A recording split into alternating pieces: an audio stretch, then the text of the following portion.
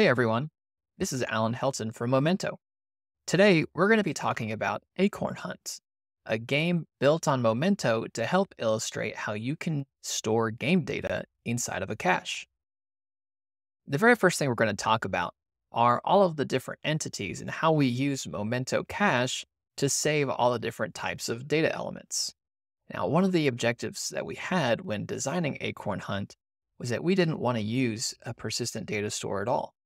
So all the information that goes to and from players inside of Acorn Hunt is stored completely inside Momento Cache.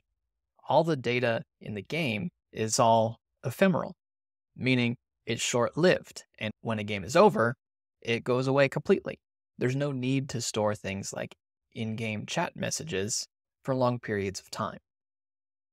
So what we're going to do is we're going to go through and we're going to dissect how we've built and assembled all the information inside of Acorn Hunt to show how you can do it too. In order to facilitate the easiest data structures, we've actually taken advantage of all the different collection data types and the other types of storage that Momento Cache has to offer. So if you look here, this top row in our caches area are all the different top level caches. Think of these almost as a database table. And underneath are the types of entities that are stored within each one of these caches. In our user cache, we store dictionary items. Now, a dictionary is essentially an object store. It allows you to get and set multiple key value pairs related to one specific entity. So we're storing user information in here, cache key on their username, and we store information like the current game that they're in, the WebSocket connection, and what level they are. We have a player cache, and inside of the player cache, we have set items. Set collections store unique sets of information, meaning I can't have any duplicate values inside. So we're actually using this to store player lists inside of each game. The chat cache is used to store messages that are sent back and forth between all the players per each game. This is built on a list collection data type. A list persists a chronological list of messages that were sent in each game. Of course, we have the game cache. So we have a dictionary, which remember is an object that we can get and set key value pairs. And so we store information like what map are the players playing, how long is the game, what's the name of the game, and is it a rank match? Inside of the game cache, we also store another data type, which is a set, which is essentially just a list of games. We want to see at any point in time all the games that are active, so we save them off in this list cache item. We have a connection cache, which stores WebSocket connections. So we store two different types. We store all the connections that are connected to a specific game, and we also store single cache items for the connection ID that maps back to the username that's behind the connection. Lastly, we have the leaderboard cache, which stores a sorted set of scores for each person. We're not actually going to talk about that today. In our demo, we're going to be focusing on the in-game chat portion of Acorn Hunt. Now below, before we actually do the demo and take a look, we're going to take a look briefly at the architecture. Now this is built on AWS using a serverless architecture.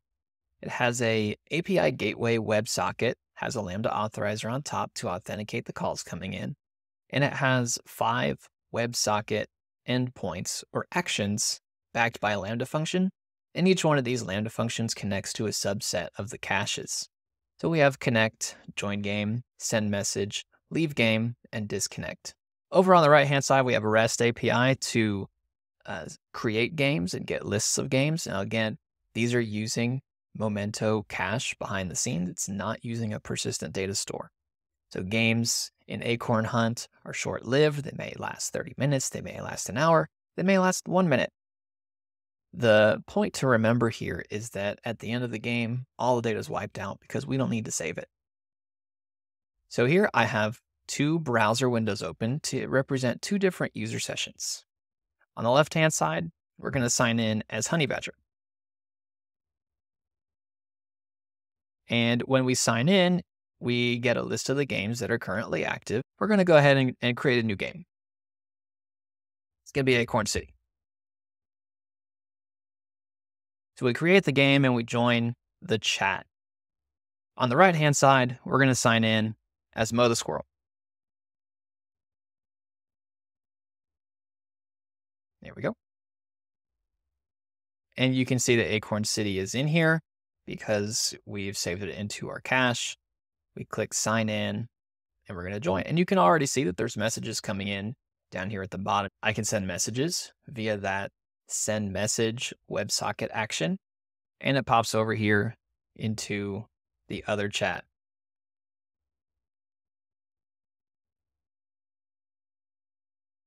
And as you can see, whenever I hit send, it hits that WebSocket.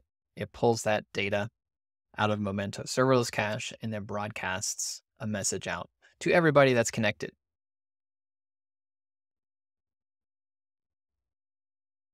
So let's go ahead and take a look at the code and see how this all works. Over on the left-hand side, we have all of our Lambda functions broken down into individual folders.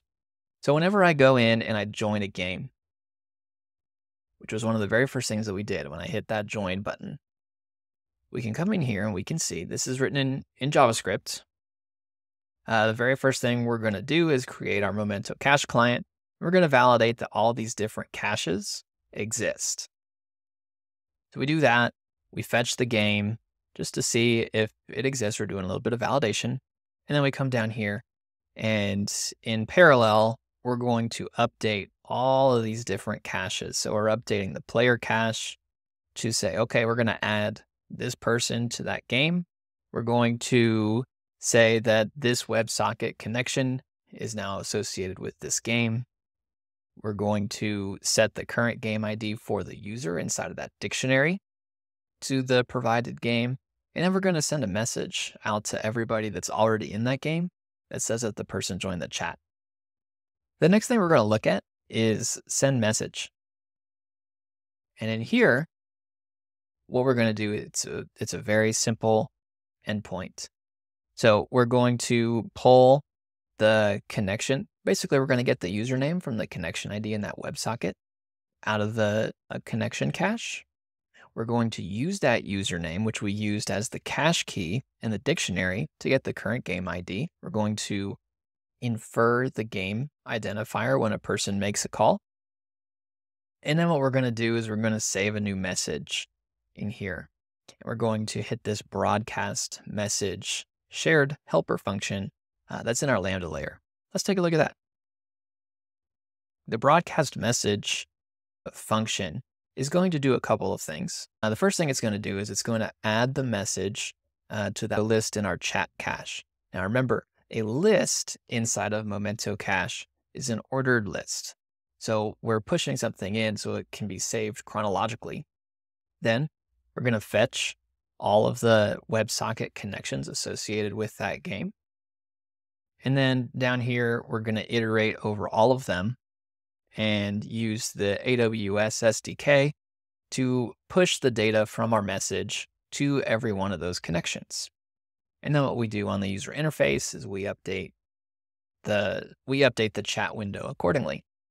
And all that happens within a fraction of a second. We're making multiple calls to Momento.